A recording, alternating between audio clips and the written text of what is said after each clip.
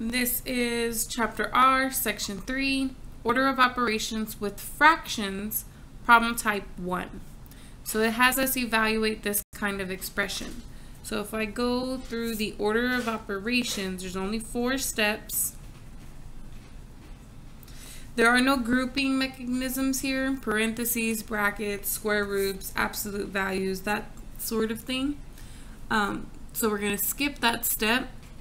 There is nothing to evaluate, no exponents, square roots, absolute values, things like that. The next thing I need to do is multiply or divide. And so I do have a multiplication here, so I'm going to work that out. And you can just use your multiplication properties to do this. But if you're not so great at multiplying fractions, or just fractions in general, you can use your calculator for this course. There is nothing against you using the calculator to compute your fractions.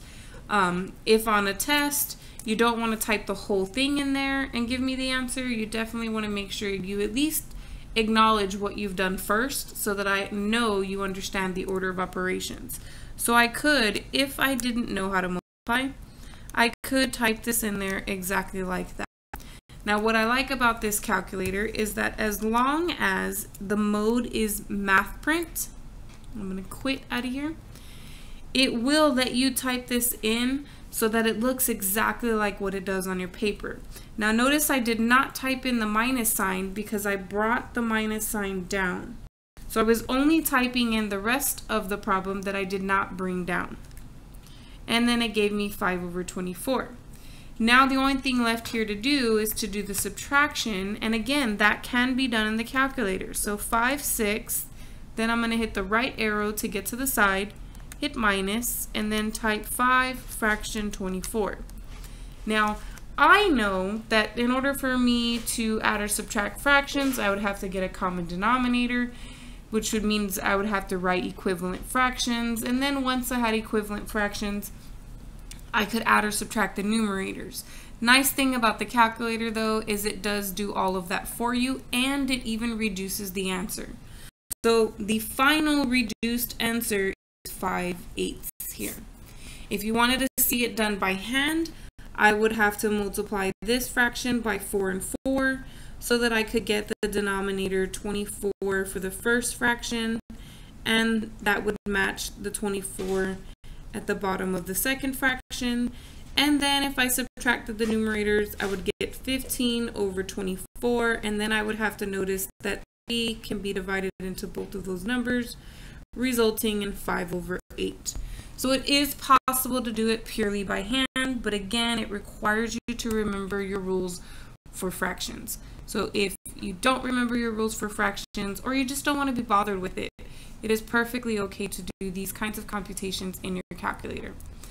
Throughout this entire course, if you're using this TI-30XS, there is nothing that you can type in here that you would not be able to do on a test.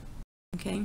Now, if you're using a graphing calculator, which you should not be using, that's a little bit more dangerous because the graphing calculator does a whole lot more than what you're allowed to do in a calculator. So many things you're going to have to show me how you graph, you're going to have to show me how you solve an equation, and a graphing calculator can do all of those things. And that's not what you're being tested on. You're not being tested on how well you can use this device. You're being tested on, did you learn the techniques that were taught on how to do these problems, okay?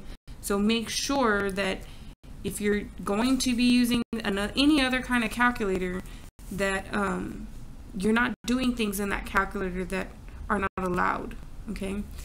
And anything that you can do in this calculator is completely allowed, which is why I prefer for students to have this one, because then they know there's nothing they could possibly do in there that wouldn't be okay. So next problem here, I'm going to go through our order of operations. So there is a grouping mechanism, and I do have to do that, and I can do the fraction part in my calculator. It's not against the rules to do that. I get 17/36. It does save you some time sometimes as well, especially like on a test, right? And then the last thing to do is multiply. Now, since this was the last response in my calculator, I'm going to go ahead and just hit times 6 over 7. And it's going to take that and multiply it by 6 over 7. And the result is 17 over 42.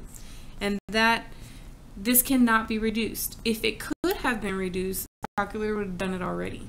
Okay, and it actually did reduce it. Because if you multiply 17 by 6, you don't get 17. And if you multiply 36 by 7, you don't get 42.